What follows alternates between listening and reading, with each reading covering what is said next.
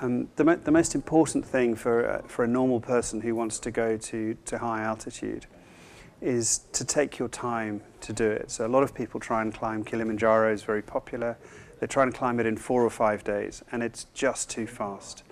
You reduce your chance of getting to the summit. You increase your chance of being sick, and it's not fun. You know, if you're spending the money to go to South America or to Africa or even to go trekking in Asia, then take your time and enjoy it. Don't rush. The combination of tropical and travel medicine along with the mountains, I think this is really important because a lot of mountaineers are purely interested in their sport, and as people become more adventurous, they go to climb in more and more interesting places, and we can give them really good advice by telling them how to prepare to be healthy when they're climbing the mountains, and also what to look out for when they come back, because there are many diseases they may not know about.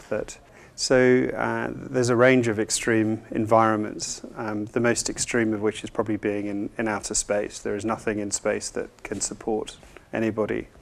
I think on Earth you would have to then say that diving is the most extreme, because if you're underwater and you run out of oxygen, then also it's a problem. On land, then really you have 3 main challenges. You have heat, you have cold, and you have altitude. If you're too high up a mountain and the weather's okay, you can come back down and then that problem goes away. If you're too hot, it can be a very big problem. You can die from a heat illness, and it's very hard to cool down. Also, if you're in a very, very cold environment, if you have the ability, then you can put on some more clothes or find some shelter and you can get warm, and then you'll be safe. But if you can't get warm, then also you can die in cold environments. So all of those are challenging. I think what's interesting about this conference is that we have, with the altitude, you can be cold at altitude, you can be hot at altitude. So you're now getting a combination of extreme environments, which is even harder for the body. So that's very interesting. The new film about Everest is really spectacular. The cinematography is amazing.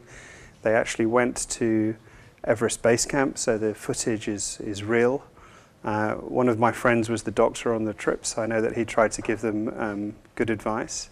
I think some of it was also filmed in Italy, which is interesting. Of course, with any film, there is some relaxation from the true story, but I think for anybody who is wanting to understand what it is like to climb Everest and the mistakes that were made in 1996, then I think the film does that very, very well.